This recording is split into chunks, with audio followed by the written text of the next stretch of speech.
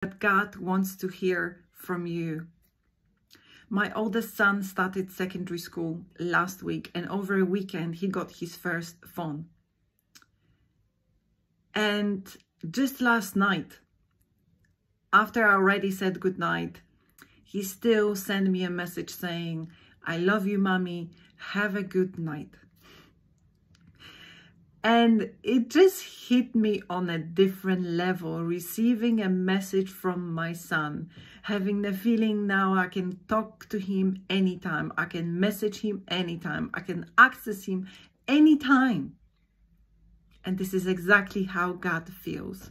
And this is how God wants us to talk to him and be real with him and be raw with him. He is waiting for your message. He is waiting for that real, raw, in your pain, in your difficulty, in your worship, wherever you find yourself today. He is our Father who is waiting to hear from us the way we are today.